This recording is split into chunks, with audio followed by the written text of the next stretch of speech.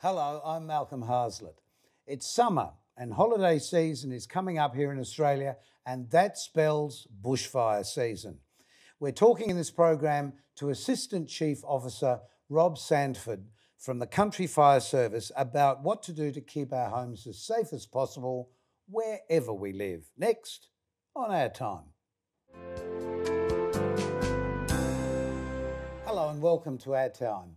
Now, I've said this many times before, but I'm a hills boy here in South Australia. I was brought up in the Adelaide Hills at a tiny little place called Longwood.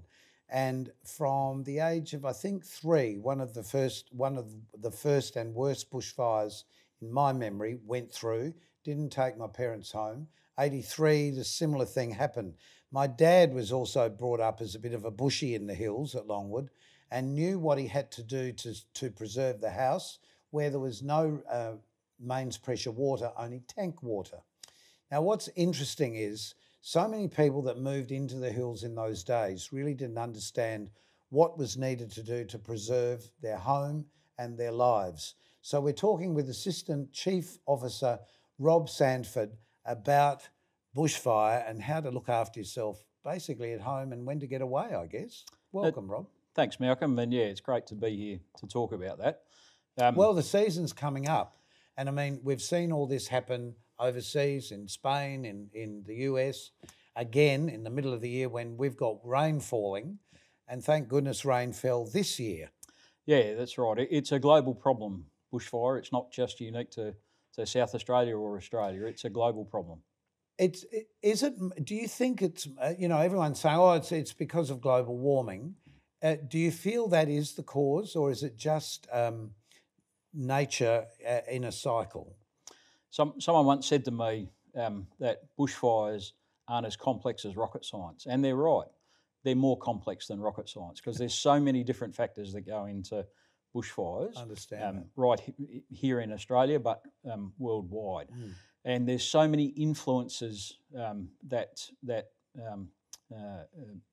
make up how fires burn. So it's not just the fuel, it's not just the weather, it's not just the arrangement of the fuel or the dryness and those types of things. There's a huge number of factors that go into it. So by simply saying, as the experts are saying now about the global warming issue around the world, that's probably got an impact, a contributor to what we're seeing with bushfires around the world. And last fire season, here in Australia was one of the worst fire seasons we've seen on record. And here in South Australia, it was actually CFS it was the busiest bushfire season we've had on record. And so many of CFS people are volunteers. They are. We're fortunate. We've got 13,500 fantastic volunteers spread across South Australia. Amazing. And also men and women. Oh yes, absolutely. And these days, our percentage of female firefighters is increasing, which is fantastic. When I joined the CFS, I hate to say because it might show my age, but back in 1982, I joined the CFS as a volunteer at Tea Tree Gully, just in the foothills. Well, I was going to ask you that actually. How did all this begin for you? How were you conscious of this? It's been a bit of a family trait for the Sanford family at Tea Tree Gully. Back when I was a young bloke, a youngster, before I started going to school, Tea Tree Gully really was not a suburb of Adelaide. It was country back then, back in the hills, back in the 60s, and I've given my age away now. Foothills. It was foothills. It was part of the foothills. That's it. And so our family had an involvement with the emergency fire service, and then when the emergency fire service became the country fire service, several of my brothers were involved with the CFS at the time. My dad had been involved with the CFS, and my mum was part of the CFS as well. So it was a bit of a family tradition to join.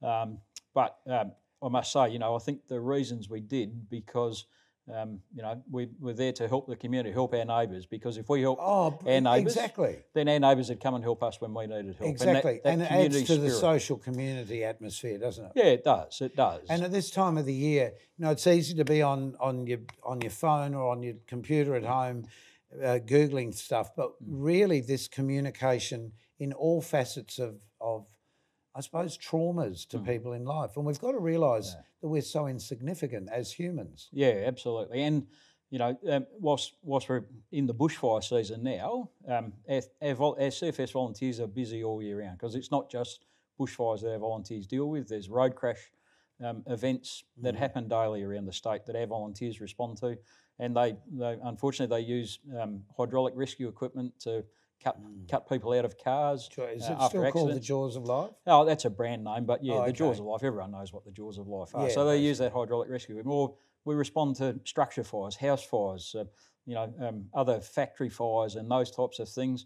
We deal with hazardous material spillages, so chemical spills and that type of thing. So our people are busy all year round. We forget that, actually. Oh, absolutely. I wasn't even aware of that myself. Yeah, so we're the CFS across the state with our people, we operate from 430 locations with about 1,000 vehicles in the CFS fleet. So we're busy all year round, but then when the bushfire season comes along, and as you said, Malcolm, that communications is a key for us with the community, both to find out information about emergencies, but more importantly so that we can inform the community about when there are emergencies as well.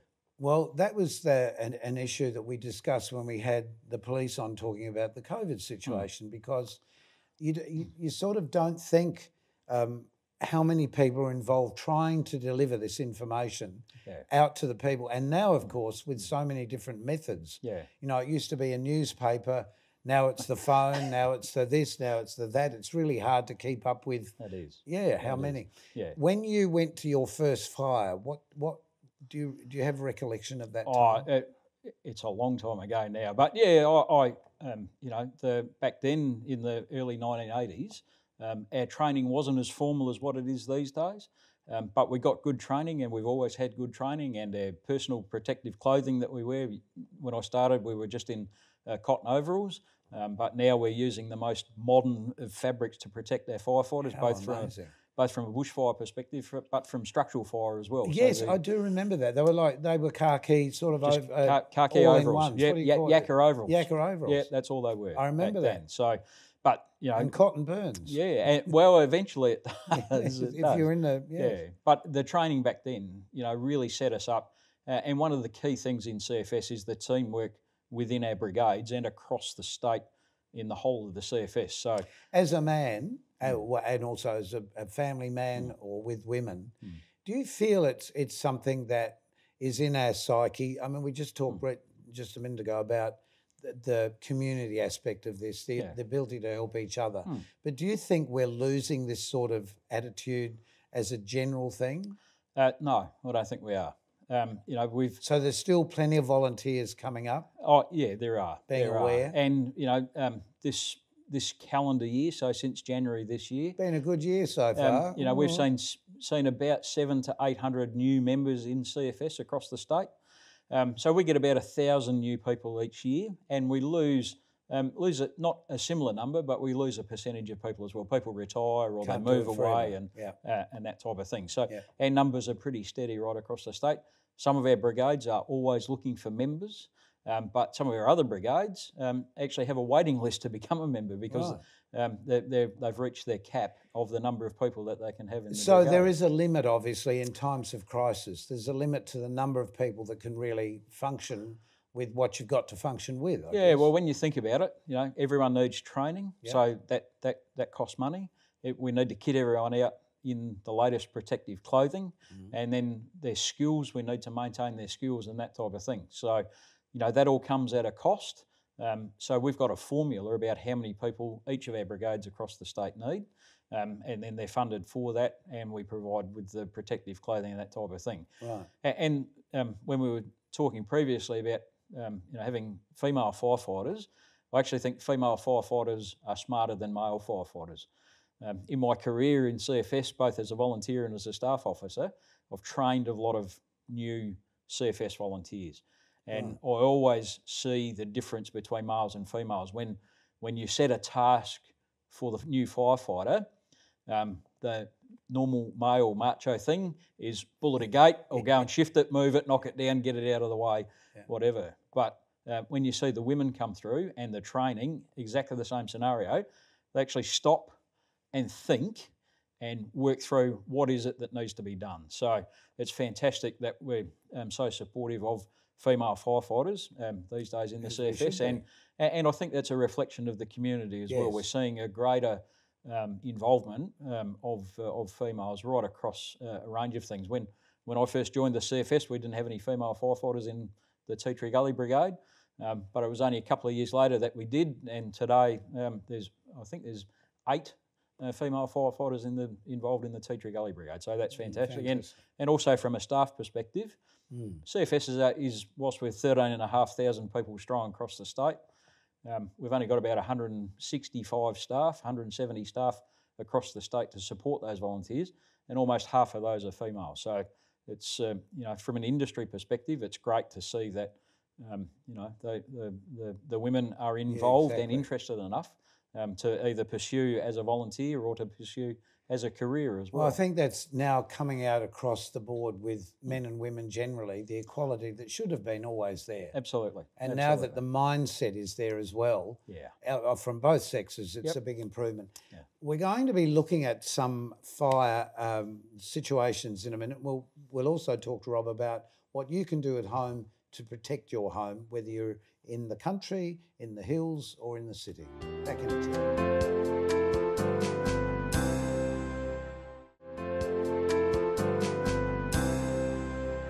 Welcome back to Our Time. Our special guest is Rob Sanford, and we're talking about bushfires, not just only in the bush, but wherever fires exist. Rob, let's have a look at some pictures of bushfires, recent bushfires in our state, because it reminds us that a bushfire starts with smoke, which is when we see it first of all. Yep. We can see that was taken in 2014 when there were bushfires all over the place. And there are obviously times we should be moving out of the way of bushfires, perhaps leaving our home or whatever. When we see this dark smoke, you sort of know you're in trouble.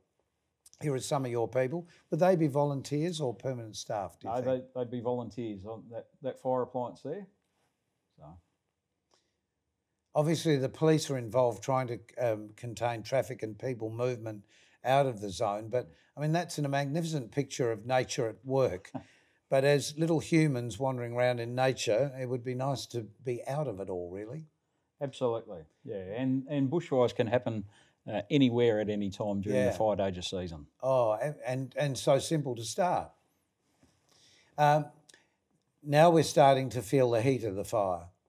The people involved in this, really they're taking their lives in their hands, aren't they? They do. The CFS volunteers do put themselves in harm's way in support of the community. And this, of course, is the frightening thing that everybody lives in fear of, losing a home. Devastating. Yeah. And really, you know, we're so insignificant when it comes to the power of the fire. Yeah, fire is a tremendously powerful weapon that destroys property in a split second. And what it leaves, of course, and here are some photos of really what it leaves, animals in distress and nothing. It's true that gum trees and a lot of the flora and fauna in Australia needs bushfire to reproduce, but the koalas don't.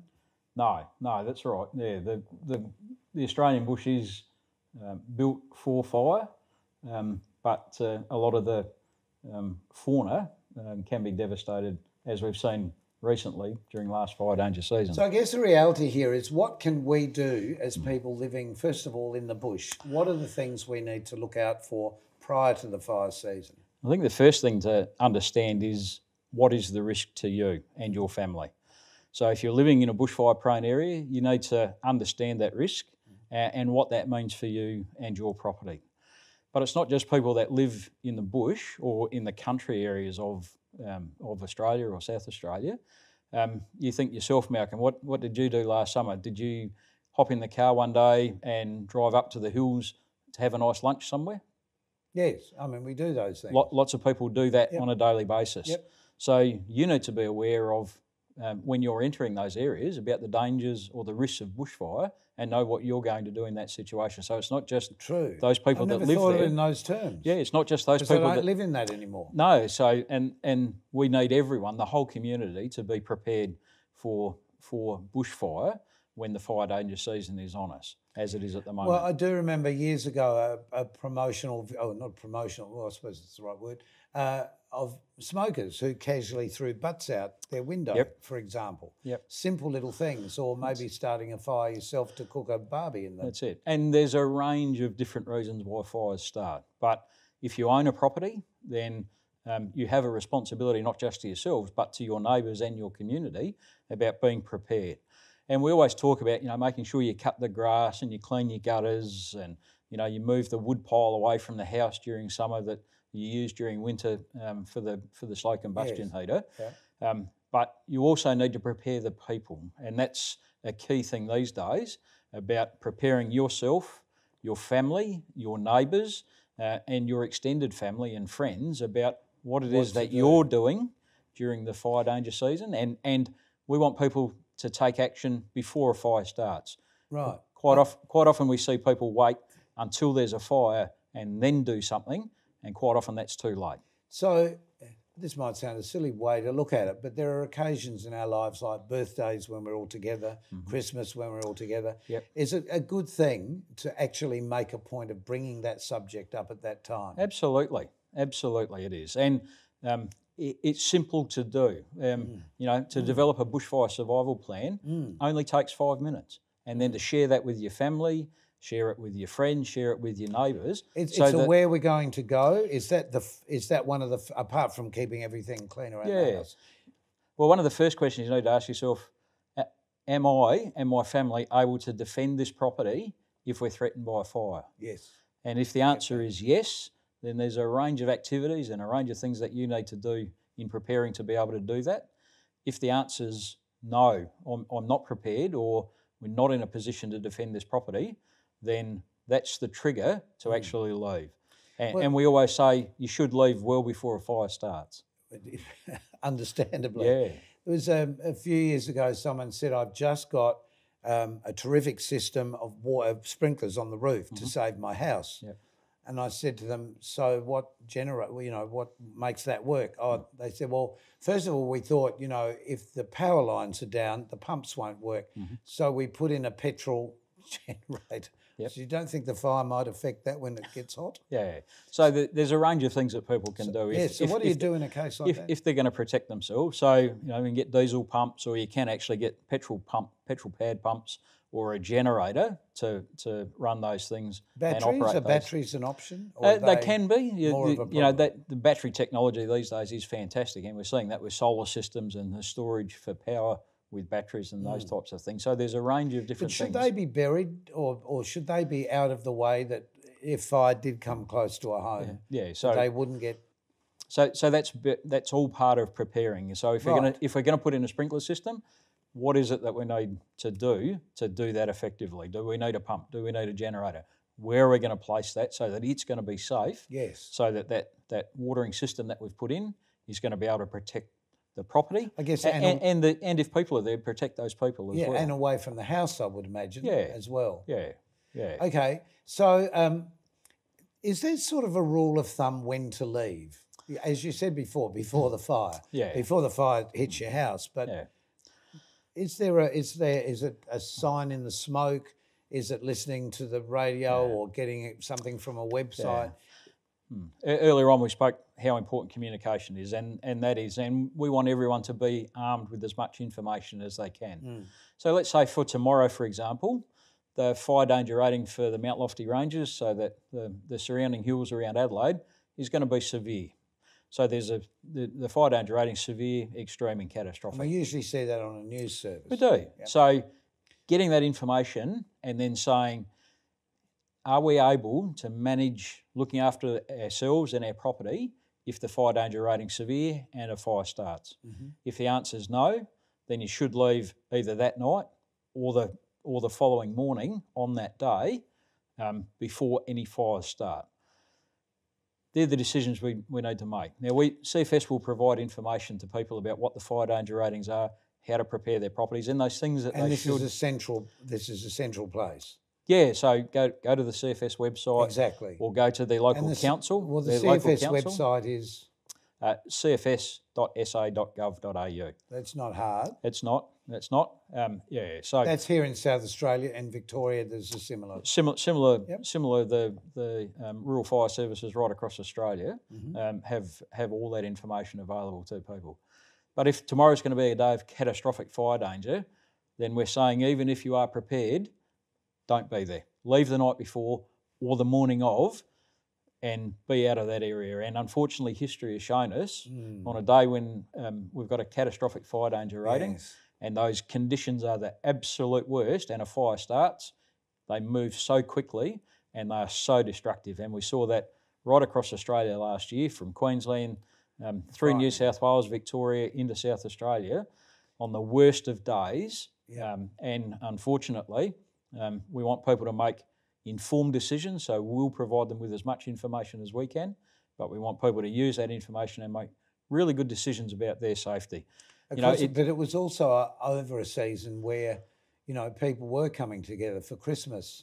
That's it, and it's making it more difficult, really. It really is. It really is, and we want people to make those good decisions. Unfortunately, or fortunately, we want people to be insured, so that if they leave and their property is destroyed, then they're able to rebuild their lives because they're insured. Yes, well, the point I was going to make is bushfires don't recognise Christmas or any other public holiday when people might gather. And like we said, there's a range of different reasons why fire starts as well. And we work very closely with the police here in South Australia, as all the fire agencies right across Australia do, work very closely with their police, because we're interested about why fire starts and how we can minimise those fires starting in the future. So we work hand in glove with the police in regards to that. So they've got a legislative responsibility, if there's a deliberate act, to take action with that. But the police here in South Australia have a great program running during the fire danger season to support the CFS, but to support the community and keep the community as safe as we all can, working in cooperation. That's the game. We've got a little bit more time left, and we'll be talking with Rob a little more in just a tick.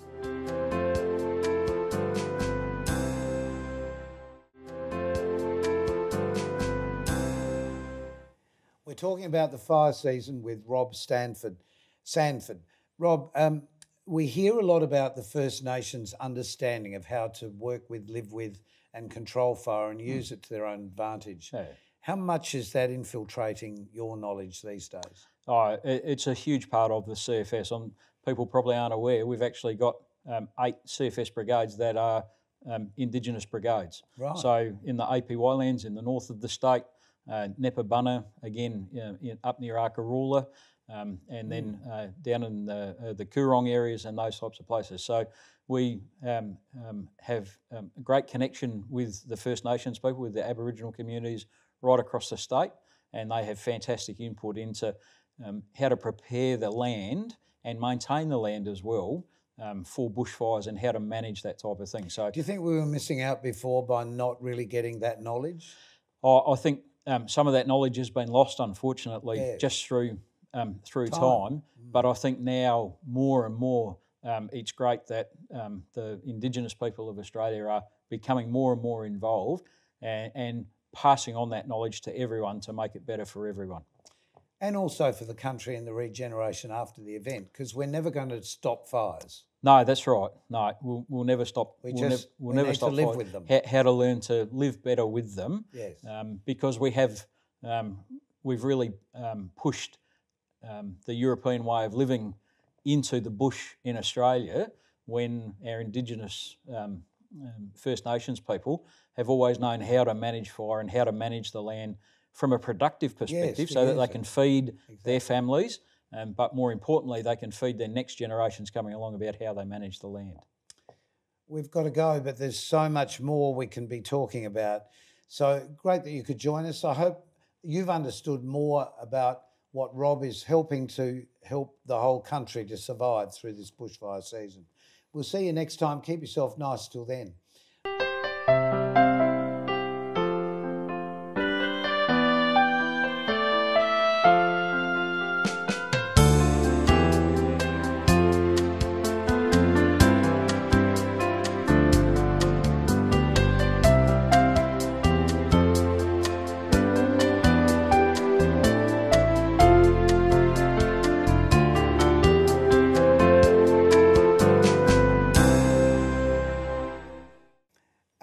special guest next time on Our Time is actor, pianist, theatre director, teacher, theatre reviewer, Barry Hill.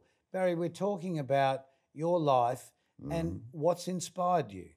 What's inspired me is the opportunity to work with people who I could never, ever in any other field get to work with, who have changed my life forever. Special thing, show business. It is. Next time on Our Time, we just need you.